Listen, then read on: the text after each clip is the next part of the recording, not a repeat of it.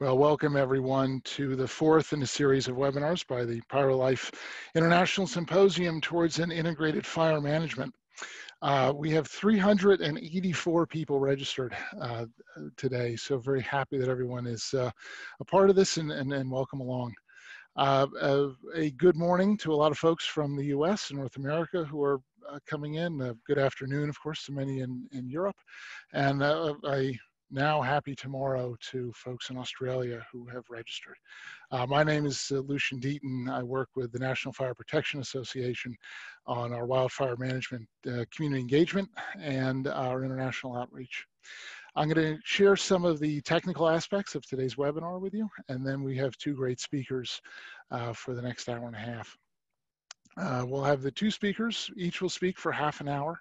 There will be a time about 15 minutes for questions after those presentations. The audio and visual is turned off for participants, but what you can do is at the bottom of your screen, there's a Q&A box. That's where we ask you to put your questions and not into the chat function because some of them can kind of get lost, but in that Q&A box, then we can take those and we'll prepare them for the speakers. During the session, please do those, and if it is easier to write them in your own language, that's just fine. We have the ability to translate it. The questions will be posed and answered in English, but if it's easier for you to write in your own language, we're happy for that, and we encourage it so that you can really get your question across. Diversity is very important to PyroLife as well, and we encourage young researchers, women, others to post your questions. Don't be shy about them being in the discussion.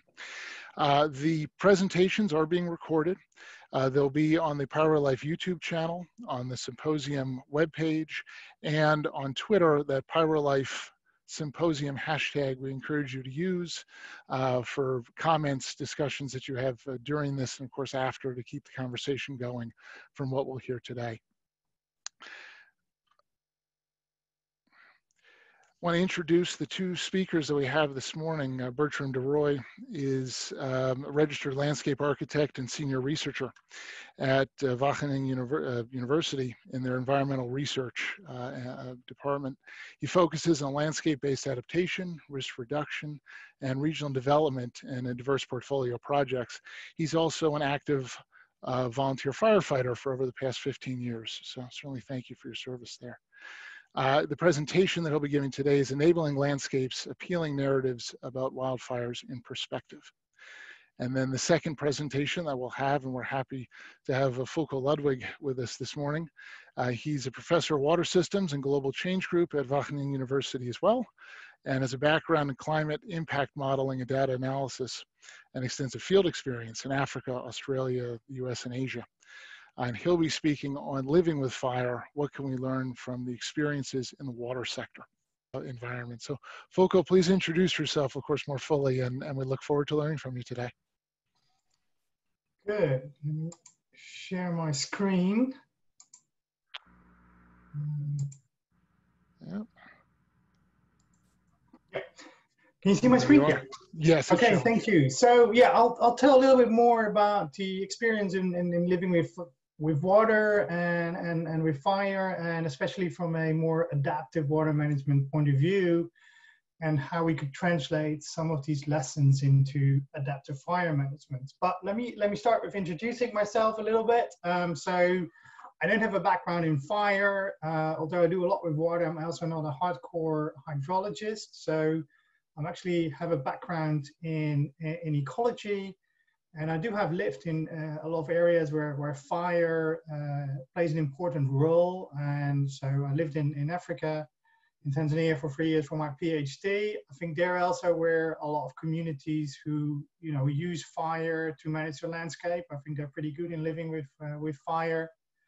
I worked in Utah for 2 years in the deserts there. And there actually we were working in some sand dunes, and we were sharing our facilities with the local fire fighters there. Then I moved to Australia and Perth, working more on climate change impacts and adaptation in relation to land use, dryland agriculture. And then I moved back to the Netherlands to work a lot more on water. And currently I'm a professor in water and climate change. I work within the Water Systems and Global Change group. And this is very much a multidisciplinary group. So we try to tackle the issues of global change from different angles. So we have people with background in biology, physics, agricultural sciences, hydrology, social water management, and because we think we need these different backgrounds to tackle the new challenges that have reached upon us. And I think that's also very interesting about this project, where we have people from a very broad range of backgrounds to work on these fire issues. So what I'm going to talk about today, I'm going to give a short history of water management in the Netherlands to give a bit of an idea where we come from and how we came to the idea of more living with water. And that very much has to do with this uncertain future that we're dealing with and that we have to some extent embraced. What are the principles of adaptive flood management and how can we then maybe use that in adaptive fire management? And I'll just give some ideas about that. As I said, I'm not a fire specialist, but I think there are possible lessons from the water sector which we can actually use in adaptive fire management. So very thankful for actually the question about evacuation, because that has been something I've tried personally stretch in the Netherlands to have an evacuation plan, but to enlighten on it, there is no evacuation plan. And maybe that's also why we go to this living with water. I was once with a presentation where a person spent about 3/4 of his presentation to actually explain why we cannot evacuate. So, and there's some truth in that. There is just too many people stuck in one part of the country, and once the flood starts, it's very hard to evacuate them. So they talk a little bit about what they call horizontal evacuation, so maybe to higher buildings, etc. But in the end, I mean, we are very water-rich countries. We live in a delta, and we've basically, put this delta in our control. And our main strategy initially was be actually shortening the coastline, straightening the rivers. So really keeping the water out was something which we've done for centuries. And you see this changing landscape in the figures where the Netherlands was built, and after a number of floods, every time we protected our country better, we built more dikes, more polders, and so we have more land and basically less water. And this is the reclaiming land as our polders has also been part of that strategy of keeping the water out. And that really has made our country much safer. We haven't had a major flood since the 1950s. We have very high flood protection strategies. And these are some of the three, I think, past events from the 20th century that has basically built the country as it is now and how we look at it. So we had a major flood in 1916 in the northern part, and that's when we started to build dikes in the north and developed some big polders there. Then in 1953, we had a major disaster in the southwest, and that's where we had our delta works, very structural solutions with dams and barriers to keep the water out.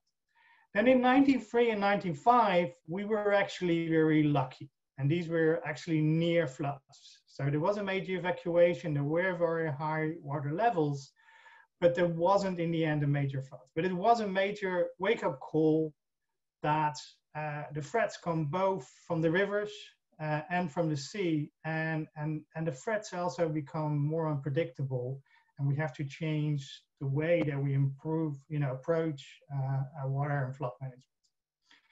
Now, these were the delta works where the Netherlands are very famous on. A lot of our foreign guests, we take them to them, we show them all the dikes and dams and all these kind of structural works that we have. They work very good against flood protection, but they have a lot of negative impacts on our ecology. And we've also seen the limitations of these structural flood protection. They're very expensive. And if they break, you have a major failure. So we're trying to look at kind of changes. But still, the main focus of Dutch flood management is about preventing floods. And every time they try to make an evacuation plan after studying for 1-2 years, think, nah, we cannot do that, and so we build another dike. That remains the core of it, but still now we actually also, in addition to these dikes, try to look at other issues, how we can make communities and the population and the country as a whole more resilient. Now, the game changer towards this living for water was the 1995 floods, or probably more near flood, and it's a Dutch figure, but what I wanted to show, so 250,000 people were evacuated. So this riverland area we can evacuate, but it was a major decision. And so all the people living in these areas between the rivers were evacuated because the dikes were about to breach. In the end, this is not the flooded area. In the end, the major dikes did not break and we did not have a flood, but there was a major realization, hey, we need to do these different. And from flood protection, we much more went to what we call flood risk management. So can we manage the risks? I had the full focus on the protection. Actually, people lost the ability to deal with floods and resulting in lower resilience. And this might also be the case with fire. If people don't experience fire anymore, they think they're never going to happen. And when the major fire is there, you might be very, very vulnerable. There is a need to manage these risks much more proactively, but also I think due to climate change, the flood risks become more uncertain. So we don't know what the future risks are. We thought we all knew how everything was going to happen, and we have perfect models, but the future is uncertain, and we need to take that into account. And that also means that full protection becomes almost impossible. And because, and by involving communities, they become more resilient. And also I think if we have multiple strategies and multiple levels of risk reduction, we can avoid major disasters and also accept some risk of flooding in at least parts of the country. Now, another major game changer, I think, was also in the more international water management, and this was this paper in Nature where they say, which is called stationarity is that, and then, how do we change, what do we do about that with water management? And up until, some of the early 2000s, most water management were assuming that historical data is the perfect prediction for the future. So by having a good data set of the historical situation, we know what's going to happen in the future, and we can build our risk models on that. But because the climate is changing, also these risk profiles are changing. So we cannot assume that historical data is a good predictor of the future. We need something else. And we can use climate models, but there's all kinds of limitations there. So to some extent, we need to take that uncertainty into account and try and even embrace that if we can do that. Now, this figure I want to show you is some work that we did for the Rhine, which shows some uncertainties, but also some certainties. And what is shown here is on the left is the 10-day maximum precipitation in millimeters. And here on the right is the maximum discharge for the Rhine when it enters the Netherlands. And these gray lines are based on historical data. So these are based on observations, on historical analysis. And these red and blue lines, they're different climate models, different climate runs predicting these future risks. So what we see two things from this data. First of all, we see that the maximum precipitation is increasing, and in almost all cases, also the discharge is increasing. So that is clear. So our risks will increase in the future, but to how much? And if we look at discharge, and if we look at the sort of 1 in 1,000 year floods, what we like to protect ourselves against in the Netherlands, which used to be 16,000 cubic meters per second, now might become 17,000, which might be doable, but it could also be 20,000. And that is that's a big range that you need to prepare yourself against.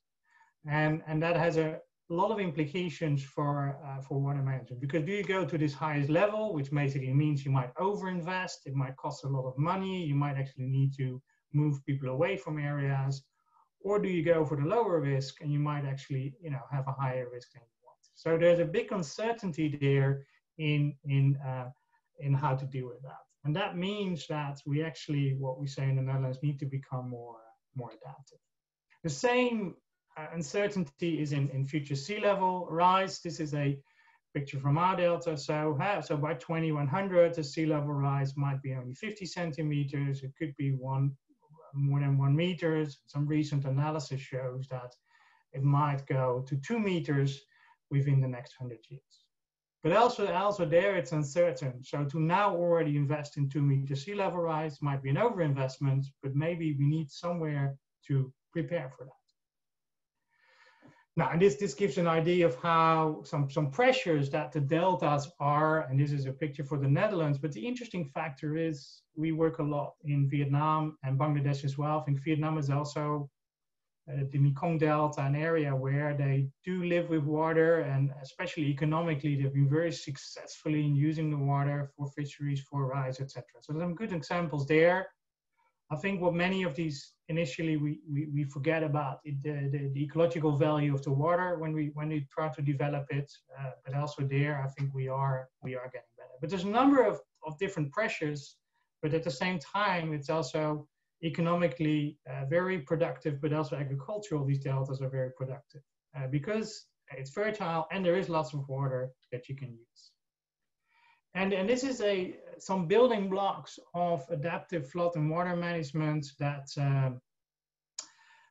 based on a paper from Van Buren et al. That some starting points that we use in the Netherlands. And one of it is accepting future uncertainty. And I think that's a very important one, but that's for politicians very difficult. I mean, I always say that scientists, and especially climate scientists, they love and embrace uncertainty, but politicians hate uncertainty, and they want to give certainty to their people. So that's a different. You can deal with uncertainty, you can accept it by developing different scenarios for the future. That's what we do a lot. You can develop these scenarios with communities and get to very interesting results as one of these maps that we've developed for the Netherlands. But there's different ways to look at scenarios. Also, I think we need to focus on learning by doing. So we need to start experimenting with the kind of measures that we want to take. So when we creating more space for water, I'll tell a little bit more there. We started with small scale experiments around rivers, taking people with it and showing them that this can also work. Because the future is uncertain, where you can look at reversible and more flexible options that has a preference above, kind of more hardcore non-reversible kind of engineering options. You can often capitalize on no or low regret measures, focusing on win-win, what might work for water management, flood management might also be net positive for ecology or agriculture. At the same time, I think we need to acknowledge the possibility of still future shocks in terms of floods or maybe fires, but also maybe in things like the shock that we are currently in. And then what works very well in water management is where you combine some of the more softer measures in addition to the kind of more structural ones. Now, an example of living with water, I think in Netherlands is what we call the room for the river policy. So as I said in my initial talk, what we initially did with the rivers is straightening them, very high dikes and embankments to keep the rivers trained within this. And now we come to the conclusion that we need to give more space for water. So if we have a high water event, it uses the space to spread and reduce the flood velocity and reduce also our flood risk. And at the same time, these new space that we create can be used for recreation, can be used for agriculture, but also for nature.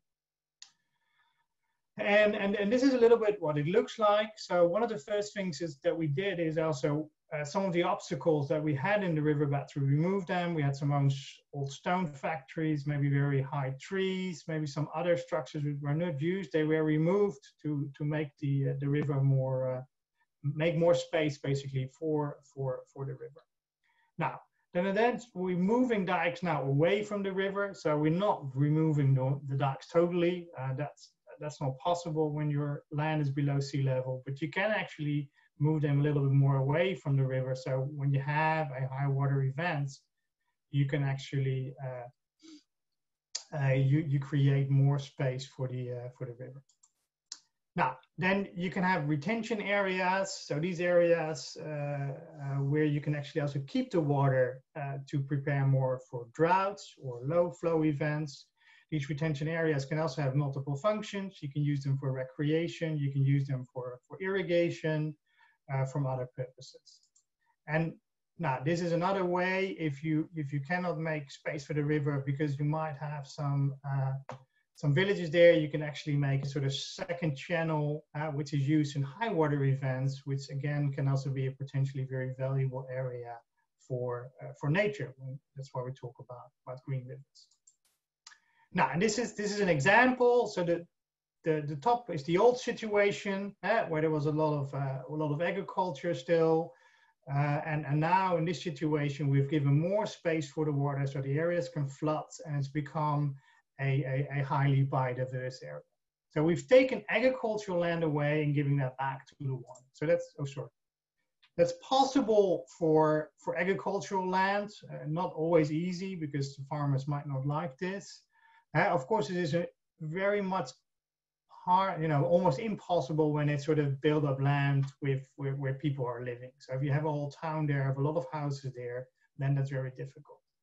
And that's also what I say to people. Once you start somewhere, a city or a village, you have to protect it against floods. You can, if you have agriculture, you can maybe change that again back to nature. But and that might be the same for looking at fire management. When people start to live in forests or in fire sensitive areas, and one time you have to also protect that. And maybe at the moment your fire risk is not very high, but it might change in 20, 30 years. And then when you have a lot of people living there, it's very hard to change your strategy. Now, this is not a single project. This map is to show you that these Run for the River projects are actually implemented throughout the Netherlands. They're a very big program. And again, the primary focus is on flood protection, but there is a lot of other benefits when we look at water as well. And here in all these projects, we try to embrace the water again and live with the water again, and not only basically push the water out of the Netherlands as soon as possible. Now, other smart solutions, this is what we're also looking at, is more what we call broad climate dikes. And so these are not higher dikes, but more broader dikes. And the idea of these dikes is that they cannot breach. And that is actually, so if the water overtops the dike, that's usually not a big problem. But if they breach, that might be a big impact. Now, this is a more local solution. This is in Rotterdam, the second biggest city in the Netherlands. And here we try to create an area. This is what we call a water plaza. And this was created to capture also flood water, but then from intensive rainfall events. So these are more for the local floods. And also there, can you create space for water and live with water. So now, when there's no heavy rainfall events, you can basically use this for recreation. But in terms of a high intensive rainfall events, this can locally flood. Now, what does it learn us about fire? And I've been thinking a little bit about that since I got involved in this project. So what can we learn from fire? This is just a map on changing fire risk. And this is the sort of current climate risk for fires. This is basically the change on the 2-degree global warming. That's basically what we have committed to. And this is for a high emission scenario. So what we can do is, with mitigation, we can reduce the risk from the high emission to the 2-degree global warming. But this is the changes in risk that we definitely have to adapt to. And now, whether this is true or whether this is the ideal map, I'm not sure. It doesn't show that much more higher risks in Sweden, where we did have major fires a few years ago. But it does show that throughout Europe, large parts of Europe, we see an increase in fire risk. And we also start to see fire risk in areas where we didn't have that much fires before. So we need to also look at that. Now, so again, to why should we go to adaptive fire management? I think similar to water, the risks are changing. We see both in time, we might get fires more often, but also in space, and those might be even more risky. We might get fires in places and areas where we're not prepared for it. Now, the future is uncertain, so we don't know where fires will emerge in the future. So I think that's also, we cannot build on our historical experience anymore. We need to look beyond that. Old methods of suppressing and fighting fires have sometimes failed. At least I've heard enough examples. I'm not sure how broad scale that is. I also heard in some of the presentations that the fire protection agencies are very pressed, have a hard time managing the current condition. And at the same time, you see, at least in some areas, that people expect no fires, and they do not tolerate any fires. I had a personal experience of that being in Portugal, and they're asking them, what about the fires? And people really try to play down all the risk. There weren't any fires, and we didn't have to worry about it. So really trying to get on that. Well, it's just, it's also about accepting these risks. So when we accept the risks, we can much easier managing these risks as well. Now, I think the building blocks of adaptive flood management, can they also be used for fire management? Can we use these building blocks? And I think some we can. For some, it might be different for fires. But I think when start about accepting future uncertainties and developing different scenarios, I think for water that is a lot easier. It's easier to model floods than fire risks. Floods are still more predictable than fire. But because it's more uncertain, developing scenarios might be even more useful to assess the robustness of future policies and interventions. But if we try to think about what does a major fire look like and what do we need to do to protect ourselves against, might be very useful. I think also for fire, it is important that we realize that we cannot build the future on what we've learned in the past. We have to go beyond that. It doesn't mean that we shouldn't look at lessons learned, but that's probably not enough. And I think also, if we accept high uncertainty, the full focus on prevention and fighting, we realize that's not possible anymore. And we need other measures to manage these increasing risks. Now, I think focus on learning by doing, I think that's been very important in adaptive management. We also we do more of that, I must say, in developing countries than we do in the Netherlands on the more learning by doing. But I think it is important that you start with some issues small scale. I think there's a nice example on adaptive fire management initiative in Victoria, Australia, which is also very much focusing on that learning. So learn people, what is fire? What can you do about it? What can I do as a person or as a family? What can we do as a community? But I also saw that until now, most learning is focused on talking and exchanging knowledge and not about experimenting. So what are we going to do? Go into the field and what is a good way to reduce these fire risks? Acknowledge possibility of future shocks. I think that most big fires are naturally shocks. So, but by doing that, you realize that you need to increase resilience. You might need to create additional safety margins, which can also be more financially or as a community. Now, reversible and flexible options, I think that we can also use. You can implement strategies stepwise when the climate might change more or the landscape might change more. If you take a sort of adaptive pathway approach, where we've been very successful with that in water management, you look at where do you want to end up in the future? How do you get there? It's also important that you do not create what we call in water management or adaptive unnecessary lock-ins. And part of that is, if you look at land management, is that you do not build, for example, cities which might become vulnerable to floods or fires in the future, but that you keep that area open for later, basically filling it in. Win-win options. I think especially between fire management and ecology, there might be a lot of win-wins, but also maybe with some options with agriculture. And finally, in these adaptation pathways which have been developed in water management could be very useful for fire management, especially if there's a complex and large set of measures that you want to implement. These pathways can help you when and how to implement those. Now that was my presentation from here. I hope that was useful. And finally, I very much look forward to be involved in this project with a very interesting team. Well, thank you, Fulco. And I can tell you it was a great presentation because in the background here, we've been scurrying around because the questions have been flowing in. And that was an awful pun about water, but want to actually get right at them because there are a bunch and they are quite good. Andy Elliott asked, extreme flood and wildfire events are infrequent in Northern Europe, but climate change is said to increase the frequency and severity of both.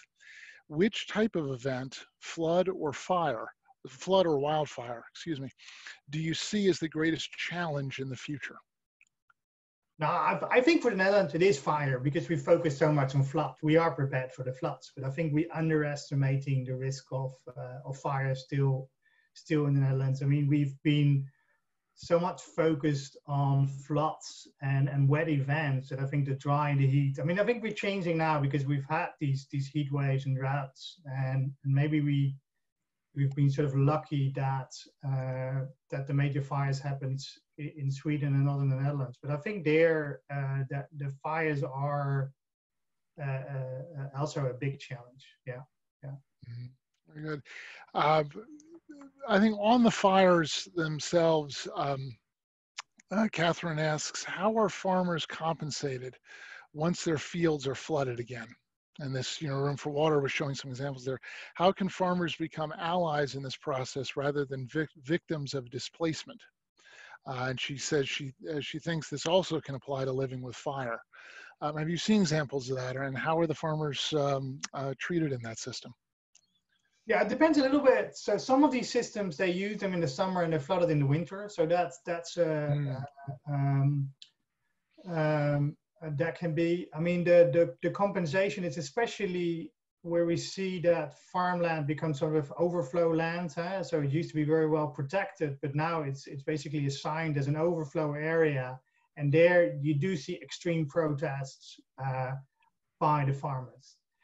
And I think that the issue here is the compensation for a single flood is relatively easy, but the compensation of the value of the land is a much more difficult one. I think that might also the case, if your area, your farm burns, it might actually reduce the value of the farm itself. And that's what we see with these flooded areas. The minute that there's even a plan that areas in the Netherlands are, if it becomes part of an overflow area, the value of the land reduces. And that's very difficult to compensate. But the compensation for single floods and single droughts events, those have been very well managed in the Netherlands, I think, throughout Europe. There's large amount of funds, yeah. Mm-hmm. On that idea of management, Pooja asked the question. It's based on that Room for Water project that you were doing, and she says it's just a doubt. How does adapting the strategy of straightening the rivers become helpful? Because as far as she knows, not all the river restoration projects have been successful. And specifically, give an example, the Beverly Brook River in London was heavily modified, affecting the ecological status. Obviously, there are a lot of variables involved in these things. So how is that dealt with? No, I think the interesting. I mean, the first kind of space for the river kind of project was actually a nature creation project. So it started off almost by developing nature, and then it was really taken over by the flood management. So it doesn't always help. There might be also, especially the pollution issues involved. It might be, I don't know the Beverly Brook example, but straightening the river is definitely not good for ecology. As you saw the example also, they were removing obstacles, which might also be trees, which might not be very good for the ecological status. But I think in the Netherlands, a lot of these projects, by giving more space for the river, have increased the ecological status of the area. Yeah, yeah. But it's, yeah. No, very good. And let me just ask if you can stop sharing your screen, the Yeah, PowerPoints. It'll actually make your image a bit larger on the screen there, and people can enjoy seeing you more. Yeah. There you are. Very nice. Two questions actually on modeling, which are quite good. Marty Alexander asked one, in wildfire, we have fire growth models, Farsight, Prometheus, Spark. Are there similar models in water management?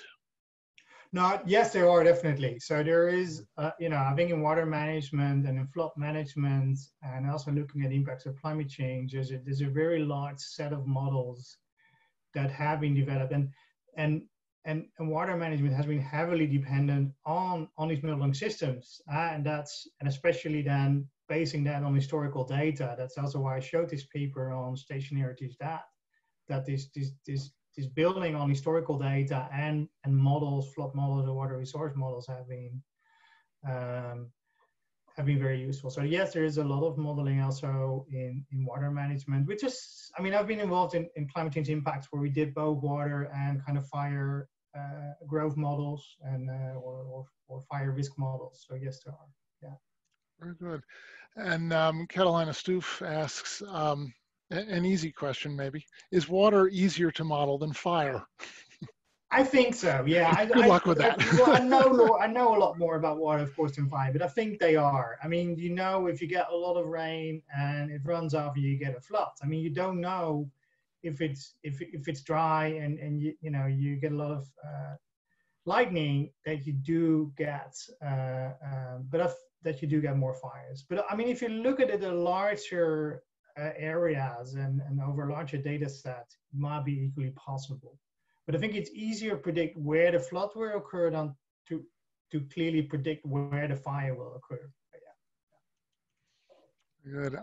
Karen asked a question that is actually a great one. I was thinking about it as well when you're giving your presentation about uncertainty and about the issue of how different people perceive it.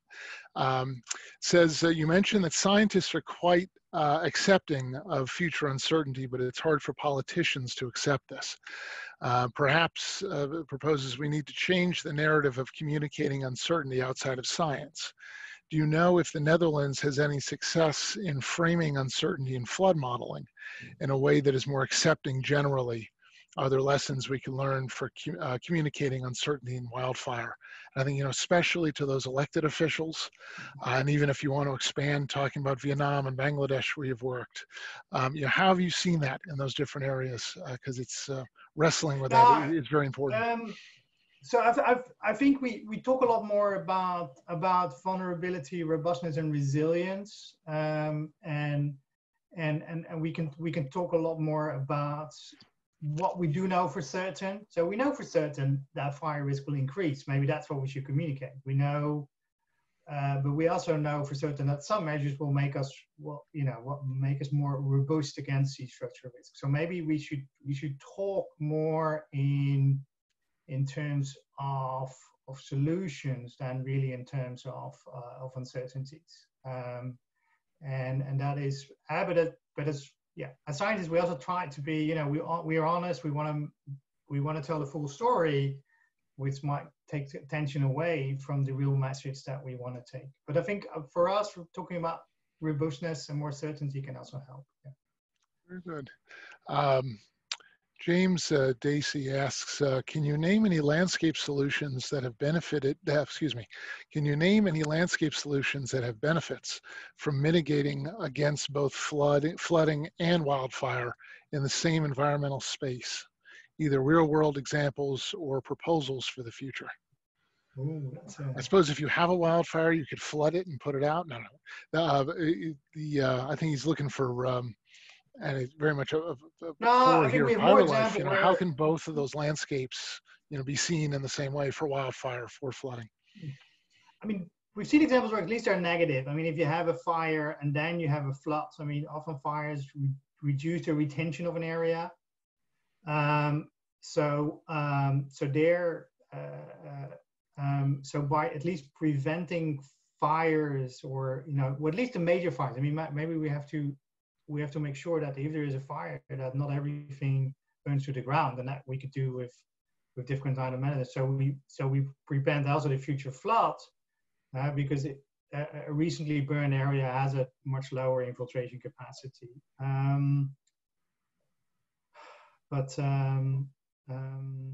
Yeah, I mean, maybe some of the fire management that they do in savannas might help both more the water and the fire management. Yeah. So. Very good. And actually on that, Pooja has a question that I think it builds on what you were talking about with management strategies. It says, if we adapt flood management strategies, some of them, to deal with fire issues, do you think we would face the same kind of challenges or more in the planning process for fire management? I do think you got the same kind of issues that it depends a little bit where, but if you've been in an area where, as a government or as a firefighting, we aim to reduce your fire risk to zero, and that's what we're here for. Same with the floods. The Netherlands, our government has always said to their population, we protect you against floods. Yeah? We don't have flood insurance because this is what the government takes care of. And now you say to them, hey, well, maybe you need to accept some risk, or maybe where you live now, this is actually an overflow area where you might actually get water if we have it high. And those are situations where people need to get deal with, or, you're partly responsible for the problem. What are you going to do? And I think the same with fire is, you need to take some control as a person or as a community to mitigate part of the risks. You might get some similar problems. At the same time, you might get great opportunities as well, where people start to work together, communicate together, and look at solutions with some more support. Very good. Just two questions left, and then we're going to move to some other things. But Karen asks, it says you have some really great examples of utilizing climate and hydrological modeling in planning for the future. The lack of long-term wildfire data seems to be a challenge for many countries. What can we do to start a plan for wildfire in the future with incomplete data? Yeah, well, I mean, it's, my hardcore hydrological friends would say the same thing for hydrology. We don't have data, we cannot do anything. I think we've done very well.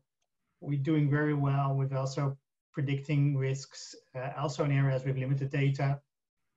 So there, of course, the more data you have, the better it is. But even without data, you probably know what increases your fire risk. You can still look at what changes fire risk in the future. There can be changes in temperatures and heat waves. There's getting more risks of lightning as well in the future. So I think you can still map some of the risk with incomplete data. What we also have done is work with people. Where in your area do you think that our risk is a high risk for fires? So that's the yeah. Very good. And just finally, someone had anonymously typed in can you share the source of the risk maps that you have on slide 28? I think they like them and just wanted to know where they came from. I think this is work from the Joint Research Center, GRC. Right. Yeah. Very good. Yeah. Well, I want to thank you, Fulco, very much for this this session. It was really informative, and I think again brings together this layer between the lessons of flood and the lessons that then be given to fire. And I think we've heard that both very well from both of you this morning. I do want to move to closing, and we have something very special today, and we'll be continuing this through all the webinars. Two of the PhD candidates will be introducing themselves, explaining their study area, and I think you'll be just fascinated with what these students are looking at, and then give a bit of a talk about what will be happening next week. So Judith Kirshner is one of the PhD candidates, and I want to introduce her and have her explain a bit about what she's doing, and then Mario Tapia will come on after and also share with you a bit about next week's webinar. So Judith, there you are. Thank you. Hello everyone. My name is Judith. I'm from southern Germany, and I'm one of the 15 PhD candidates working with PyroLife on increasing our knowledge of fires in Europe. And my PhD project within PyroLife is about fires and governance. So that means I'm looking into rules and regulations made up by different countries and also organizations like the European Union to increase wildfire resilience. And that includes policies on responding to fires and avoid fatalities, but also on how to prevent them in the long term. So one example would be if countries allow to do prescribed burns and who is responsible for doing that. And I'm also looking at different approaches and methods of other risks, like what we just heard, like policies from flooding and water management, or other natural hazards like storms and avalanches, and what can we learn from that for fires. And a couple of words on my background. I did my bachelor's in environmental management and my master's in earth sciences with a focus on paleo fires. And my host institution within PyroLife is the European University in Cyprus. Thank you. Very great, wonderful, and yeah, fascinating stuff. Mario, wanted to introduce you as well and have you talk about yourself, but also share what we'll be hearing next week. All right, thank you, Lucian. Hello, my name is Mario Tapia, and I am the early stage researcher or the PyroLife candidate working on the project Fire Behavior in Temperate Northwestern Europe. I'll be working with the fire consultancy Tecno Silva in León, Spain. And my role is to assess how Northwest European fuels and moisture conditions differ from those in the Mediterranean, and to witness and to research how this impacts fire behavior in the region, and to see whether these changes are meaningfully different. And hopefully in the end, I'll improve current fire behavior models, which will eventually aid in firefighting and research within this area. And I'd like to conclude with discussing our speakers for next week, which will be Alexander Held, who's a senior expert at the European Forest Institute. We'll be talking about how fires are currently operating in the Northwestern Europe area, and also Paulo Fernandez with UTAD, who will be discussing extreme wildfires in the European South. And I'd like to thank you all for joining us, and I hope to see you all there next week. Very good. Yes, thank you everyone, and have a good week.